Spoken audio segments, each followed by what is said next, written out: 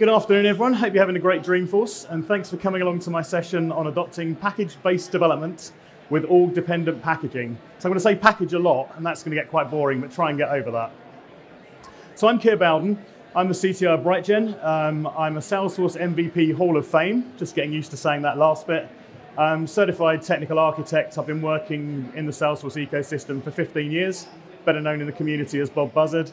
And I've used every flavor of first and second generation packaging in anger, so I've got a fairly good idea of where the benefits are of these. So first off, let's talk a little bit about package-based development and why you'd want to do it. So the benefits of package, I don't know, was anyone here for Pablo's talk this morning on feature-based releases?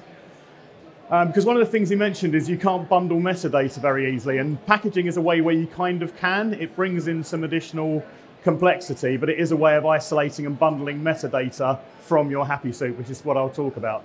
So the benefits of adopting package-based development is you get modular development. You can isolate your objects, code, configuration, page layouts, workflows, flows, etc. You can isolate all that into a single logical container. So you haven't got everybody working in the same big bucket of code and configuration and treading on each other's toes. You get improved team processes. Teams can work independently and they can work at different rates rather than everyone contributing code into one big release bucket and you have to wait until everything's fixed and everything's perfect before you can release that. Everybody can do their own little thing. As soon as that's ready, that can be released. Version control is your source of truth, so people aren't treading on each other's toes, people aren't changing the same metadata. And what this gives you is a much improved release process. The main benefit I see is that packages can have their own release cadence. So if you've created a new application in its own org-dependent package or in its own package, you can have your own cadence separate from everything else that's going on in that org. You can move along at your pace, which may be a lot faster, it may be a lot slower, but you're not being either pulled along or held back by what everybody else is doing. You're genuinely independent. And because they're in packages rather than having this, again, massive amount of metadata, it's very straightforward to automate deployments. You just install a package. You don't have to figure out how to build a package.xml with all the different metadata items and push that to production.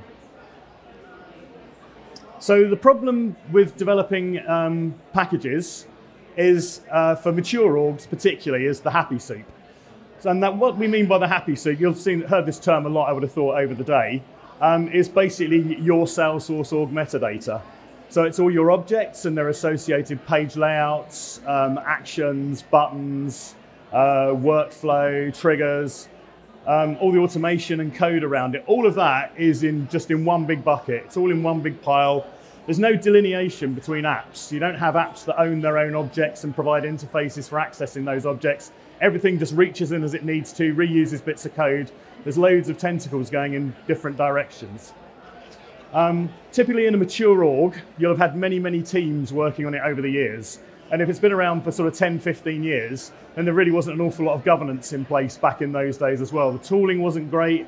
There wasn't a huge amount of advice about best practices. Typically everybody just got in and someone bought Salesforce, company bought Salesforce, it went in, someone was told you own it, get in there and start building things on it. These are all the things that we need. And this is hard to untangle. So the original Salesforce advice with second generation packaging was try and untangle all of your happy soup into a load of packages, into a base package and a load of packages that live on top. Because of the lack of app boundaries and delineation, you can't do that. You end up pulling in everything all the time. And this predates Salesforce, so this wasn't said about Salesforce mature orgs. But I love this quote. These systems show unmistakable signs of unregulated growth and repeated expedient repair. I've worked in many orgs that exhibit all those characteristics. So this is Brian Foote and Joseph Yoder in 1997 when they were presenting a paper on a pattern that they'd discover. So we call it happy soup. They called it the big ball of mud. Basically, it's really difficult to change. No one really knows how it works. So the solution is kind of leave that big ball of mud alone, build on top of it using org-dependent packages. So to give them their full name, they are also known as second generation. So these are second generation packages. The source of truth is version control. There isn't a packaging org like you used to get in first generation packaging. It's aimed at team development, so everybody can have their own development environment rather than, again, one single packaging org that you all have to work in and tread on each other's toes. and you need to integrate with the CLI. The only way to create second generation packages is through the CLI. They are unlocked packages, which means that the code is visible and editable, and all the metadata is visible and editable in the org that you install that package into. They're upgradable, like most first generation packages, like first generation managed packages were. They're also downgradable.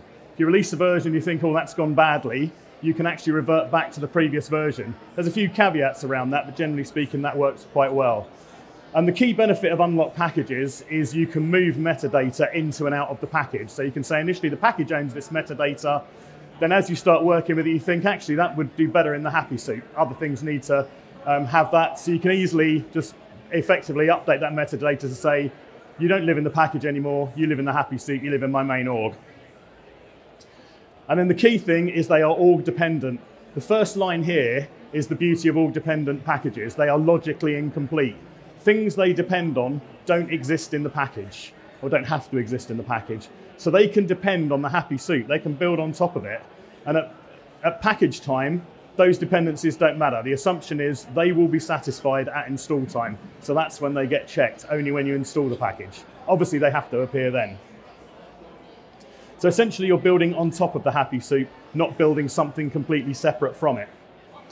So to talk about this in a little bit more detail, standalone packages are every type of package aside from an org-dependent package. So first generation and second generation, regular, unlocked, and managed.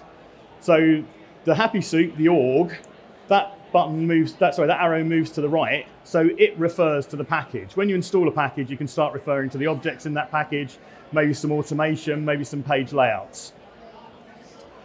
This exhibits characteristics that the test coverage is checked at create time, so you cannot create a package version, a standalone package version, without unit test coverage, 75%, same as any other deployment. The package will install regardless of what state the happy soup is in, what metadata is there. It'll install into any org, essentially. So the happy soup references the package metadata, but not the other way around. So the package is totally independent. And if you look at an App Exchange package, that same package could be installed in several thousand orgs without any problems. When you get into org dependent, those dependency relationships go in two directions. The org depends on the package depends on the org. First point here is really important and is the one thing I dislike about org-dependent packages. There is no test coverage checking at all. You do not need test coverage to create an org-dependent package. You do not need test coverage to install it into production. Really don't like that, but that is the way it works. So be aware of that. It's on you to ensure that you have test coverage during your development. As I say, happy soup references package references happy soup. This means the package can only install in that happy soup metadata. You can't install it in any Salesforce org like you could a package from the App Exchange. If those dependencies aren't there, what you'll get is an error similar to that. So when you install the package, it will say, this is from my org-dependent sample package. I've got an object called reading and a field called author, and it's basically saying that's a reference to an author, but that doesn't resolve. I was able to build the package without that resolving, no problem, but what I wasn't able to do was install it. So I've got a sample scenario to show this using a very simple happy soup, so not a complex mature org at all, unfortunately. That would take a while to go through. And I'm going to extend that with an org-dependent package. So I've got a book source system. My existing system, I've got books, I've got authors, and I've got publishers. Those are all custom objects. And I've got a search page where I can put in some information that will show me all the matching books that I have in stock. The to be is I want to add author readings. I want authors to come and read their books at my bookstore and sell them. And I want to extend my search page such that it includes readings as well as all the other information it was capturing before. And also, because why wouldn't I? I've got a desire for modern package-based developments. I'm convinced by the first couple of slides. So this is my search page, my original and my to be. As you can see, the main difference is I've got this reading results. As you can also see, search criteria is identical. It'd be really nice if I didn't have to recreate that in my new version of my page. Same as the search results. That's identical information. Again, be really helpful if I didn't have to rebuild all that in my package. And that's where org-dependent packages is really cool. A couple of other bits of metadata. I've got a reading object which lives in the package that relies on the author and book objects that live in the happy soup. And I've got an Apex class which sets up some sample data, and that relies on an existing class in the happy soup that sets up some sample data but doesn't have reading information. So that's the sample application. So first thing I'll show you is the happy soup. This is actually really dull. I will zoom in on that a bit. This is actually really dull because it's all logically complete. As you can see, I've got some Apex classes, I've got an application, I've got a couple of flexi pages, I've got some Lightning Web components, search criteria, search results, a few other helper things. Got my objects, object book, author book, publisher. So all of that's my happy soup. It's not particularly complicated. It's not the kind of thing you'd go up against in a real org. However, that's what I've got there. Where it gets interesting is if we look at my package. And particularly if I start off, if I look at the application, bookstore with readings application, so you can see this has a number of tabs. It has author, book, publisher, book search, and reading. So if I go down to my tabs, I've got book search and I've got reading. I haven't got author, I haven't got book, and I haven't got publisher, but I can refer to those because those are in the happy soup when I'm developing against it. So that means that I can rely on that being there at installation time. The same thing applies with my class that creates sample data. If I just pull that across a bit. So I have a method here. This is bookstore with reading sample data. It's got a create bookstore sample data, and then it refers to a class called bookstore sample data and executes the create bookstore sample data method. You'll note I do not have a class called bookstore sample data in there. So if I was to try to deploy this code through the Salesforce CLI into a vanilla org, it would fail because none of those things exist. And I have to make sure they're there when I'm actually developing the package as well. But that kind of shows that my package is very svelte and it only has the additional features that I need. If I need to rely on existing information in the happy soup, I just do that. The code refers to it. That'll be sorted out at installation time. So developing packages, it's not a silver bullet. It doesn't just make everything perfect and there's no impact on you. So you've got to go through a developer setup in order to be able to develop your package. So the first thing you have to do is create a sandbox from your production org, and you need to have source tracking enabled. Or if you've got really good control over your version control at the moment, you can do it through creating a scratch org and pushing the metadata for the happy soup. And you might choose to do that if you've got some standard metadata that gets installed into multiple orgs, if you're running 8 or 10 orgs. When you've done that, you must reset source tracking, because that basically says everything's in sync. Otherwise, what you find is you do a pull later on, and a whole load of stuff that wasn't part of your development comes back and gets in your package and gives you a problem. Then you push the package code. So you're not deploying the package at this point in time, so you're developing it. So you've got your happy soup that was either existing there already, or you've pushed that. Then you push the package code on top. Then you do the development. Then you create the package. So to put that in a slightly more visual mode, in the blue, we've got the happy soup repository. That goes in somewhere first, into the happy soup metadata, either from production or via a scratch org. Then from the package repository, we push the package metadata. Note the happy soup repository has an arrow going in one direction because we push once and we do not change that. Whereas the package repository, that's what we're working on, that's what we're improving. So that goes in two directions. The reason we don't change the happy soup is that if you think, oh, while I'm here, I could just make a few tweaks to the happy soup, I can improve that. Those changes you make there, when you pull them back, they end up in your package repository. Then you get in this really weird situation where no one can understand how things you change in production keep getting broken at some point in time when you install the next version of your package. So always be really careful about that. So this is the development process, and this gives you an idea of where the time can go. So you create a package, simple CLI command. You then do some development on that package, you create your code, you create your metadata, and you create a beta package version. And you install that in a sandbox. At that point in time, you can now start testing. So this is over and above the testing you've done while developing your package. This is testing the actual installation and what goes into that org, whether that all works.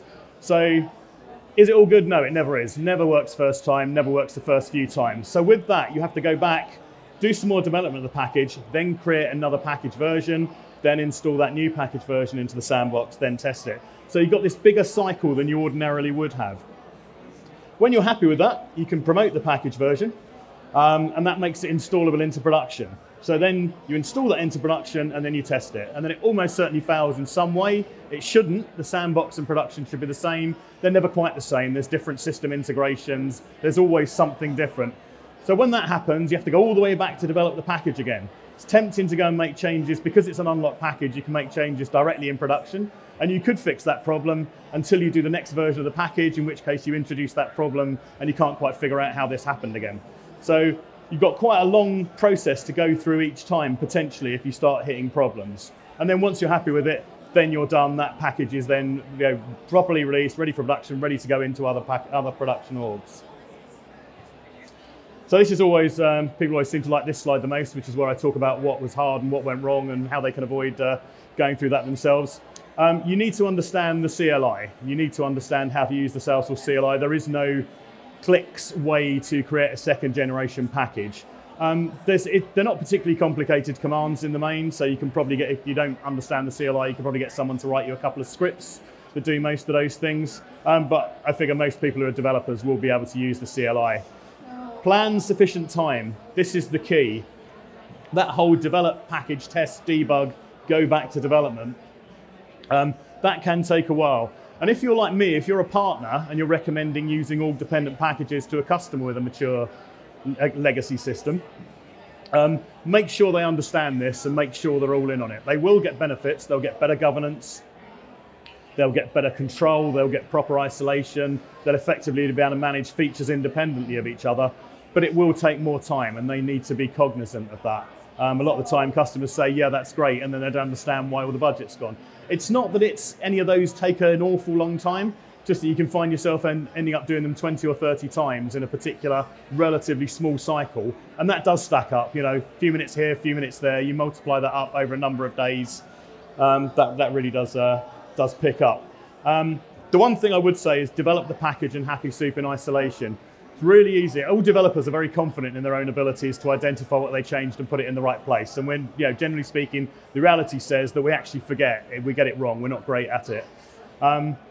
Once you start changing, getting into the habit of changing the happy soup in your packaging development org or your package in your Salesforce production org or your Salesforce sandbox, what you'll end up finding is that you get these bugs that kind of keep reoccurring and no one understands why. I'm sure we fixed that. How has this happened? We definitely fixed it. We've installed a new version of the package. Where did it go? And it is because you fixed it in the wrong place and it got overwritten. And it's amazing how long that can go on for, that kind of dueling metadata, especially if it's something which people don't do on a day-to-day basis. Watch your package source like a hawk, because things really will try and creep in that you don't want. So you need to have a really good idea of what metadata you're expecting to have in there. And when you see things that are new, when you're updating version control, don't just blindly save them all and think that must be correct. Actually check them all and say, well, did I change this? Am I expecting this? Do I want it in there? And when watching your package source, .force ignore file is your best friend, because things like profiles will just keep coming back. There is no known way of stopping those things from creeping back into version control. So if you put those into force ignore, you'll never have to worry about them again. You've torn them up effectively. Pulls and pushes will ignore them. So that's a really good way. If you know you're never going to change that metadata, then you can just put it in there, and that means it's gone. You've torn it up. So what next? If you find this interesting and you want to have a look at my demo repositories there, if you scan the QR code, that will take you to a post in the developer community, which has got links to the demo repositories, which are public now. It says they will be made public after the talk, but they're already public. Some good Trailhead modules and trails. If you're really keen, it takes you down some of the ISV route as well, which gets you more into managed packages as well, but that can be quite interesting. Documentation and some useful community content that I've found during my time developing these packages. Before we wrap up, Rad Women Code are looking for coaches. So if you're interested in being a part of that, please grab those details and get in touch with them. I'm sure they'd be pleased to hear from you. Thank you very much. Thank you for coming along.